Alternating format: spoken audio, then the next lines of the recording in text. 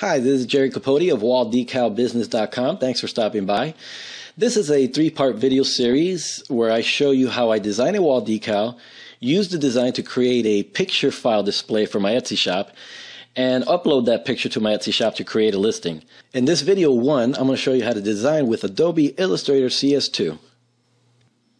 Okay, so I'm inside of Adobe Illustrator CS2. And right now we're up to CS5, but it doesn't really matter. This is all I need to create my wall decal design, which is what I'm going to do. I'm going to go up to File, New, and I'm going to choose a name for it. The name is going to be Angelica for the file because I'm going to use that same name for the design. I also have to decide on my dimensions. Now I normally keep it at 22 inches wide, because my rolls of vinyl paper are as wide as 24 inches, so I have to cut within that area. So I use 22 inches. And for this design, I'm also going to keep it at 22 inches for the height. So I'm going to click OK. And there it is. Now keep in mind, this is actual size, so anything I create in here will be that size. If I send it to the cutter and I send a design that's 17 inches tall and say 18 inches wide, that's the actual size. So what I'm going to do is bring in a design that I have from one of my CD collections. So I'm going to go File, Place is what you want to do. File, Place, to place it right on top of here. And here it is. That's my design. I'm going to click on Place, and it's a figure skater, which I'm going to do. I'm going to just place it right at the bottom, and holding down the Shift key, I'm going to bring up these arrows so it stays proportionate, more or less there. Kind of just guessing right now. And what I want is the name Angelica as a sample name right over the design. So I'm going to now click on the text tool, and I'm going to make it a little bigger so I can see it. I'm going to type in Angelica, and I'm going to just highlight it because that's not the font that I want. I actually have this one font that I like for this design, Lucida Calligraphy. There it is. All right, so now I'm going to use my selection tool, and again holding down my Shift key so I can stretch it nice and evenly, more or less right there. I bring it up just a little bit so it's almost 22 inches there, and if I put it right at the top, then I know that it's exactly 22 inches tall. So that looks pretty good. I'm going to keep it like that.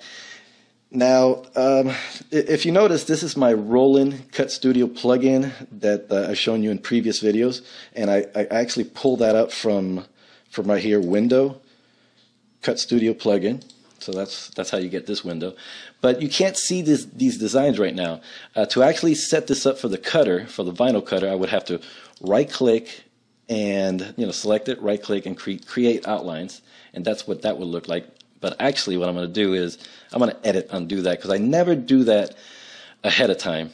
Especially, particularly for the font, for the text, because I want to be able to when it comes to time to create the design, I want to be able to, change the name to whatever I need it to be, So I'm going to just undo all this that I did here. Okay, there we go. Back to Angelica. So that's why but basically that's what I would need to do to create the outlines to then send it to the cutter. So it's not really cutter ready at this time, so I leave it like that. This one, however, I do need to do something to it, because since it's not going to change much other than me being able to stretch it, big or small, it's not really going to change much. So I need to select it and click on the live trace for this design, live trace, because it's not ready. It's not vinyl cut ready, vinyl cutter ready. So I did the live trace. Then I need to click on live paint. And it's almost ready. Now you see the outline, plus you see all this white, all this line around here. We're going to need to get rid of that in just a second. The last thing we need to do is expand. So I click on expand, and now I'm ready. What I do is I deselect it or unselect it, and then I go back in, select it, and double click. You see how I get this gray line right here, and I hit delete. Oops, sorry. I select one time further, because I'm going to get all this white out of here. Delete it. Gone. And this side too, you see it's grabbing this little bit, which has to do with this side right here. Delete. That's gone. And I'm almost ready. Down here, I have to grab that. And delete, and that's gone. I always check to see, you see there's one right there which is falling right in there. And actually what that does, if I were to leave that, it does a double cut right on the same cut. So you don't want the cutter to go over the cut twice. So delete that one, delete this one, and finally that one. No, finally no. Let's see. Oh, there's one more. I almost missed it. And there it is. Now my design is really ready. So you know, if I were ever to create the outlines for the text, that's what it would look like, and then I can send it to the cutter. So, but I'm going to undo the text because I want to save my file now. I'm going to File, Save for the first time, and it already has the name Angelica on it, and I'm gonna save it right in there.